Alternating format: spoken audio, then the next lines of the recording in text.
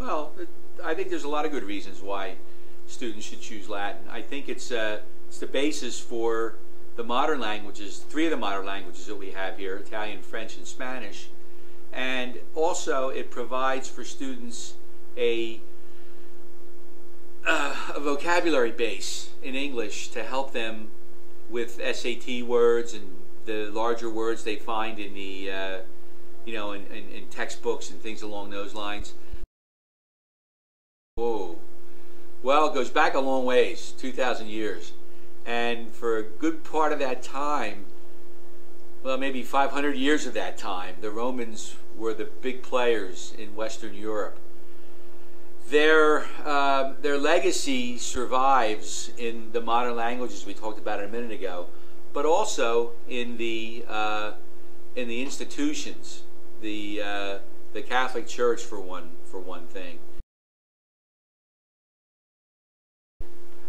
The fact that the church began in Rome, I think, is an important thing, because it began in Rome when Latin was still the main language spoken by the people. And therefore, as the church evolved, it evolved with Latin as its major language. And it preserved the original Latin of the the original language when Latin changed and became more like the modern languages, French, Italian, and Spanish, Portuguese, Romanian, and the Romance languages. Latin, the church kept Latin as the language that the Romans spoke, very, very similar to that. So it influenced church history in that regard.